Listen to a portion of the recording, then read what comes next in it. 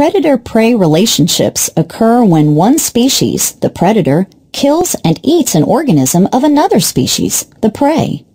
This graph shows the cyclical nature of predator-prey relationships, in this case among populations of Canada lynx and snowshoe rabbits.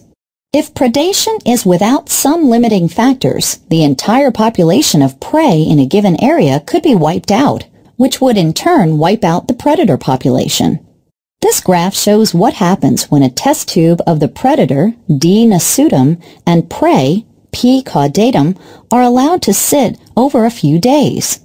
Very soon the predators eat all of the prey, and then predators starve. However, in a natural setting, the prey species will reproduce and even immigrate into the area, so usually there is a steady food supply for the predators.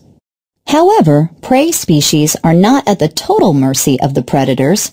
Prey species have adaptations that limit predation by making the predator's job more difficult. Some examples are plants that are distasteful or difficult to eat, protective coloration allowing prey to hide, and prey with toxins and bright colors to warn away predators. Predators also have adaptations that will overcome the adaptations of prey species. These adaptations usually help the predator detect or catch the prey species. Some examples are eyes that can see well in low light, large ears that can detect small movement, or sharp claws or talons to grab the prey. The term symbiosis is used to describe relationships between species in which two organisms are intimately associated with one another. In particular, there are three different types of symbiosis.